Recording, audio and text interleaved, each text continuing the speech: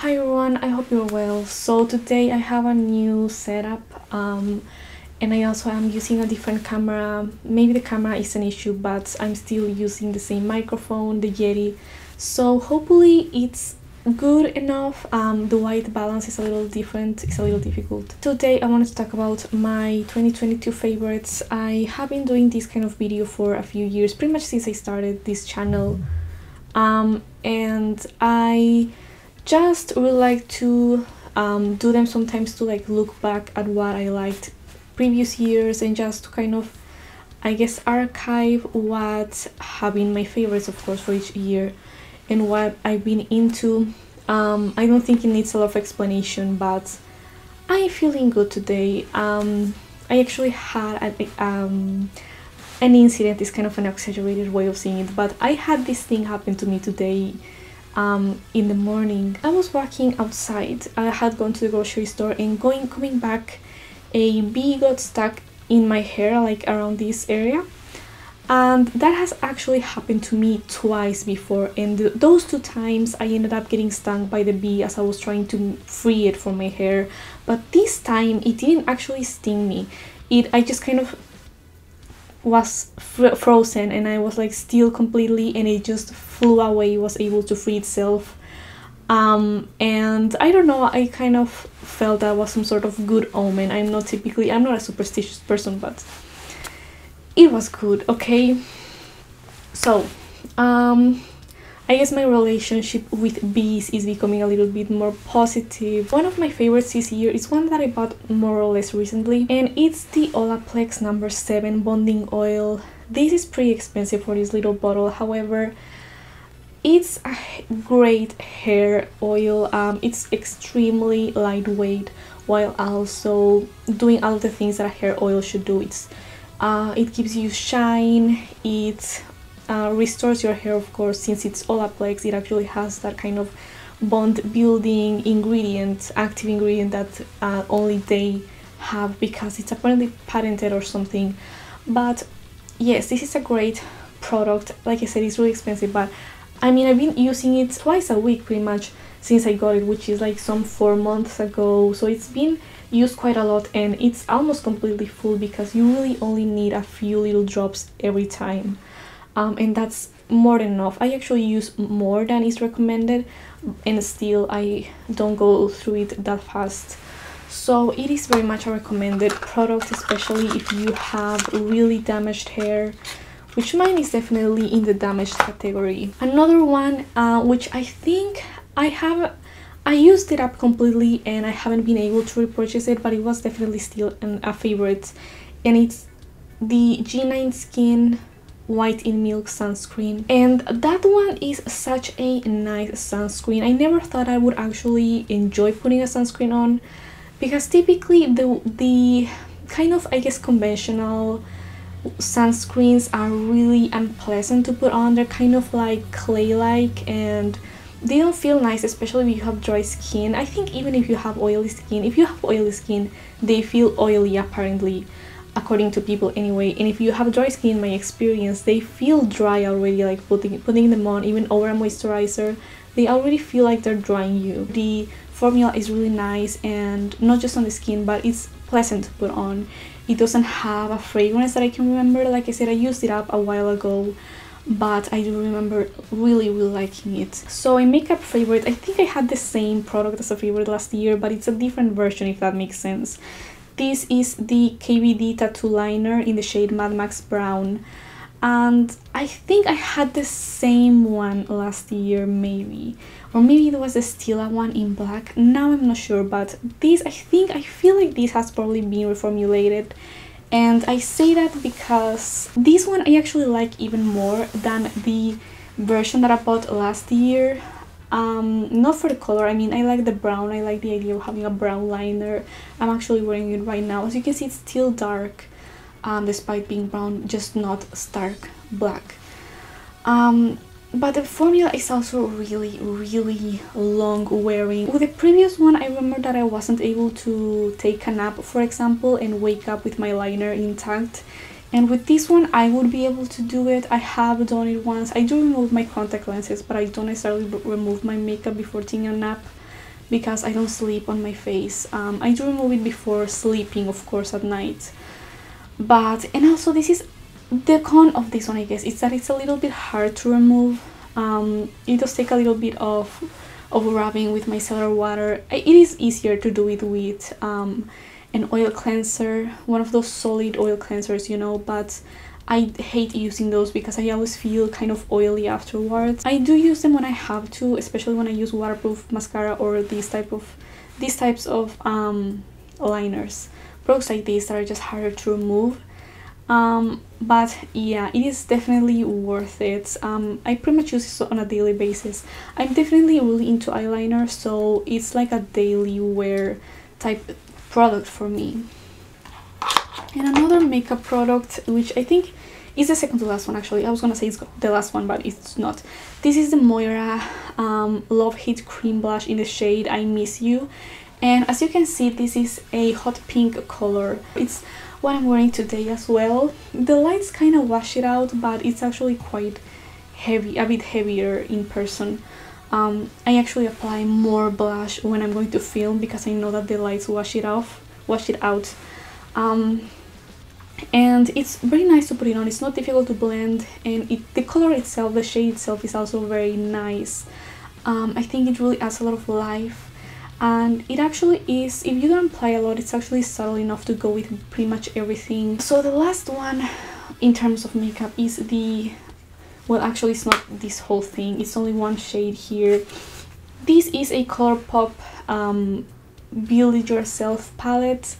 I ordered from ColourPop twice this year, and I kind of regret it a little bit because their customer service is not amazing. I know I've heard a lot of people say that their customer service is not good, and I also didn't really love how they solved my problem. I feel like it wasn't really what they should do, but anyways, the product that I liked here the most is this single shadow, which is called Cloud, and it's this metallic shade. It's a sort of lilac pink to, let me see, maybe I shouldn't actually do a close-up instead of trying to show it to you on camera, but it's a sort of, it's like a very cool tone pink, almost a lilac color. The base is that color, but it's like a duochrome, so it shifts to this really light kind of yellowy green color, and it's quite, I wouldn't say it's glittery. I mean, it definitely has some mica in there, but it doesn't have chunks of glitter. It does kind of provoke some fallout on your under eyes, on your face, but I don't really mind too much. It's a cute product, and it stays on well. I mean, there's nothing to complain in terms of the formula itself, but the color itself is really cute. Most of the palette I'm not extremely impressed by. I feel like the colors look nicer on the website, and they're not actually as flattering on the eyes. Even the neutrals here, I feel like they almost look reddish when I wear them on my eyes, so they ended up not being a favorite. This is actually another duochrome here. It's one of those typical brown to green duochromes, which I'm not extremely excited by. My eye looks don't tend to be very dark, so I don't really go for those darker base colors. So something that I made this year that counts as a favorite to me is this headdress, and this is a kind of classic Lolita type of headdress. As you can see, it has a lot of lace everywhere, and I got this pretty much all from the fabric store, and some stuff I already owned, but it's a very like typical old school Lolita black and white headdress, rectangle headdress, and I also added some clips on the back so that I could wear it without it slipping around. And I actually have 2 layers of lace here, although I think my main mistake with this one was that I didn't make sure to have the lace ruffle or get gathered on 2 different directions, so it all is going to the same direction, if that makes sense. Let me show you what I mean. All of the lace is going to the same direction. Not sure if you can tell what I mean from this. but yeah, probably I should have like made sure to alternate. But I don't really mind too much. It looks really nice from the front. The back is a little bit very, you know, amateurish, but I was able to make it from both hand sewing and using my sewing machine. And I also added these bows that are also made of lace themselves. So I made the bows and then I sewed them on. What I do another thing is that the bows themselves are quite voluminous, so they add a lot of volume to the sides of my face when I wear it, of my head. I also have this brand headdress that I bought this year as well. This is a Baby the Stars Shine Bright headdress, and it's so beautiful. It actually sounds a little bit when you wear it. You can kind of hear the charms here when they move, because the logo is a B inside, you know, a letter B inside of a heart, and that looks really, really cute. And it's just a regular solid black headdress. I can wear this with a few of my dresses that have a black base. I actually have 3 Lolita dresses that have a black base, so I could wear this with any of them. This year is the year where I finally started to get into Lolita fashion.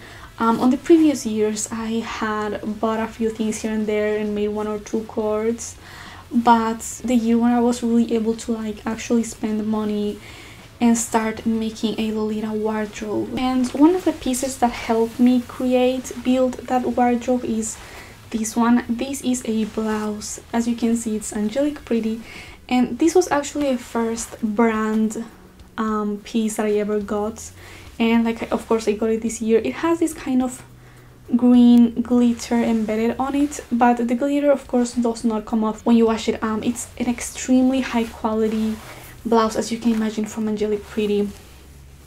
It has all these beautiful details. As you can see, it's not just the glitter but the lace at the bottom and the ruffles near the sleeve, and it also has this really thin black ribbon, and the collar itself has more of the glitter and the lace with the AP logo. It says right there AP for Angelic Pretty. This actually goes a lot with my Diamond Honey dress, the Nautical Treasure JSK, and other things in terms of fashion that were my favorite this year.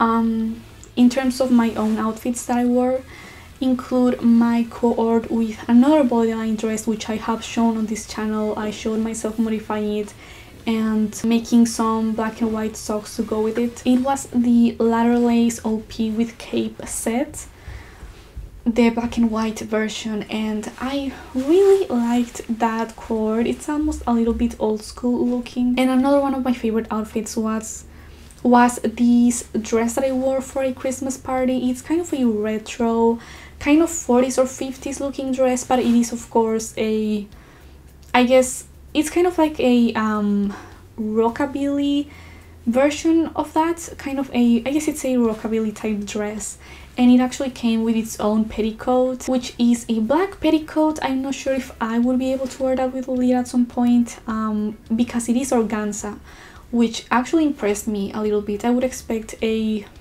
petticoat that comes with a dress to be like tulle or something, but it actually surprised me how nice it was, and it was very comfortable to wear the petticoat as well. And another outfit that I wore and I really liked was one that I mentioned a little while ago. I was talking about the pirate cord that I made for Halloween this year. I think it was Halloween, yes, with the Diamond Honey Nautical Treasure JSK. And the first time I think I wore it with a white blouse, if I'm not mistaken. This time I wore it with the Angelic Pretty blouse, and with my black bodyline shoes, which are another thing that I got this year, that pair of black bodyline shoes, which are quite comfortable. I was able to wear them with a couple of inserts here and there just to make sure that I wouldn't hurt my ankles as I wore them for the first time, but actually they were pretty nice and comfortable from the get-go. And I wore it with my regular petticoat from Classical Puppets, and the headwear was the pirate hat that I have, the tricorn, I guess, not really technically a pirate hat, but you know, I was of course going for a pirate themed cord.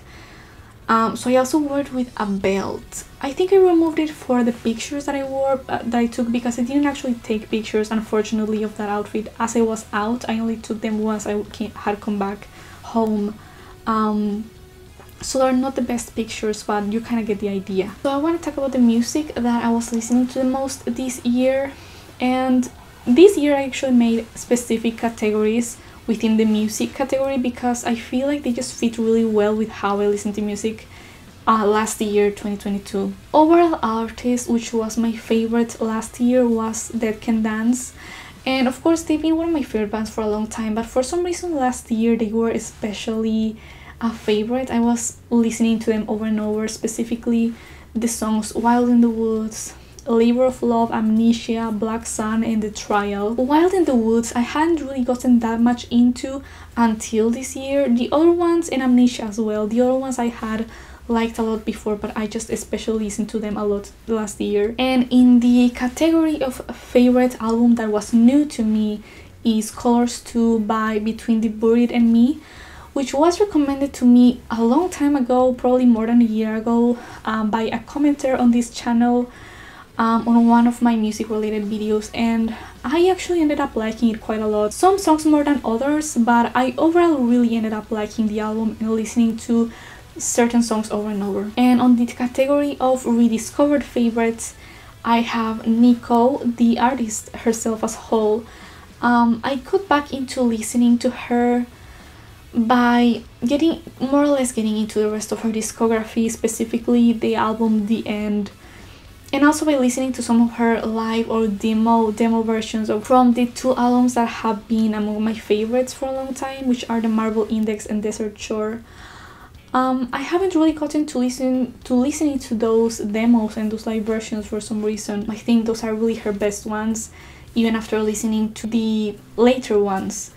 But I did like the song Secret Side from The End a lot, and I ended up listening to that one a lot throughout the year. And in terms of movies and TV shows, I honestly didn't really watch that much new stuff. This year I am planning to watch more movies, new movies to mean new TV shows, not just rewatching previous things that I already know I like. The X-Files, I got really back into it all over again, and back into MSR, so Mulder and Scully relationship, which is apparently how people used to refer to the ship as, or apparently it still gets referred to that way.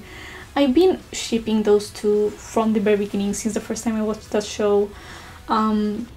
Of course, that show was already old by the time I first watched it, because it was like 2010 or something. No, it was like maybe 2015, 2013 something, when I first watched it. But I really liked it from the beginning, and I've always thought that those two characters had the most amazing chemistry together. I know the actors didn't, but the characters really do. And I was, of course, a little bit disappointed with the later seasons, specifically 10 and 11. But I kind of knew.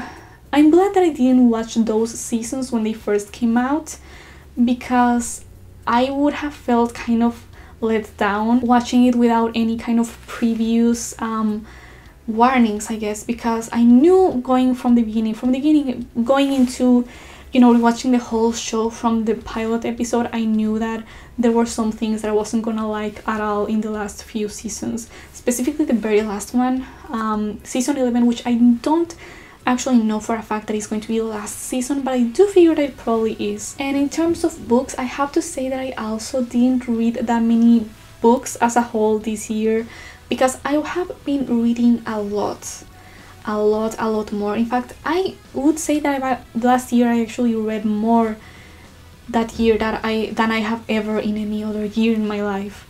But mostly they haven't been full-on books. It's been like parts of books, maybe a few chapters from a book, or articles, things like that. So things that I can't really count as full books that I read. And my favorite book this year is one of those few full books that I did read. And interestingly, it's not fiction. It's actually technically a historical book, it's a book about history and also about a specific event. It's The Return of Martin Guerre by Natalie Simon Davis, and like I said, it's a non-fiction book, but it's basically about a story in a way. It's the story of this woman in kind of like late medieval, early Renaissance times, and it's set in a little village in the Pyrenees between Spain and France. And the introduction of the story is basically about the methodology behind how this whole thing was written, and the author is basically talking about how she took certain documents that were at the time at least not typically taken by historians as proper valid documents for writing history, but she used them in a different way. Like fiction, for example, she used fiction of the same time that she was studying to figure out what could be considered plausible or likely, or what would be expected for people to do in certain situations at the time. Because it's about these people in a village, it's not like these people have written documents about their own selves. So the story itself is about this woman, like I said, and she marries this man, and after some years he ends up running away, and some years later there's this other guy that arrives to the village, and he pretends to be this guy that had run away, whose name is Martin Guerre, of course, the name of the character in the title. Pretty much everyone knows from the beginning, or at least people suspect from the beginning, that it isn't really him, that it's just someone pretending to be him, but they kind of take him in regardless, because they kind of are, you know, it's such a small place and they kind of need people there. They kind of need people to replace him and do these activities that he was doing. And also the wife is in a situation where she doesn't want to remarry, because according to the author, from what she is able to interpret from these documents, it seems to her that this woman didn't want to remarry because she was really worried about her own reputation, and she didn't want to be seen as this woman who had remarried, and instead she thought it was ideal if either she lived as a single woman now, or the guy simply came back, you know, Martin Guerre came back, which is more or less what happened. So she takes him in as well and accepts him, even though what the author believes is that this woman always knew, or at least from early on she knew, that it wasn't really him, but for a number of reasons that she details in the book, she decided to accept him and basically pretend that it was him, being ready really to also kind of feign ignorance and innocence. So that's kind of what's going on in the story. Of course, later things go on because he starts to get a little too comfortable with the people in the village and starts to kind of abuse their hospitality, and they start to reconsider that he's not really who he claims to be, and that gets him in a bunch of trouble and also gets her, the wife, in a lot of trouble. So that is my favorite book from this year, and that is also of course one that I read for my master's, and of course I was supposed to look a bit more at the methods of the author rather than at the story itself, but I also ended up getting a lot of really entranced by the story itself. It was actually really interesting, especially knowing that it was really something that happened, even though it seems like something that would be fictional. My favorite games, which is gonna be my last category for this video, of course, as always, Voltage and Ikesen. For Voltage, I would say Enchanted in the Moonlight with Chikage, the specific character being Chikage.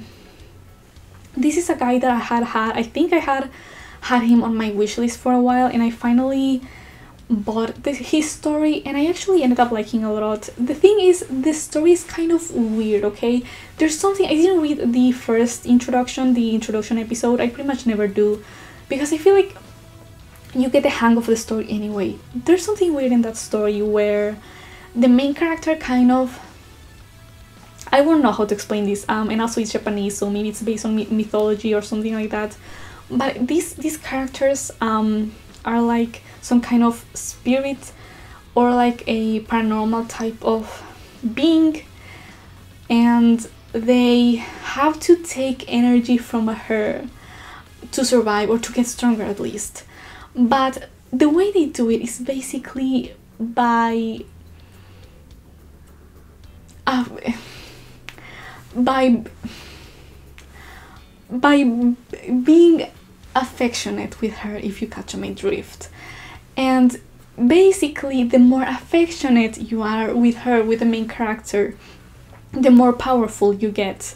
So these guys are pretty much kind of fighting for her attention, pretty much.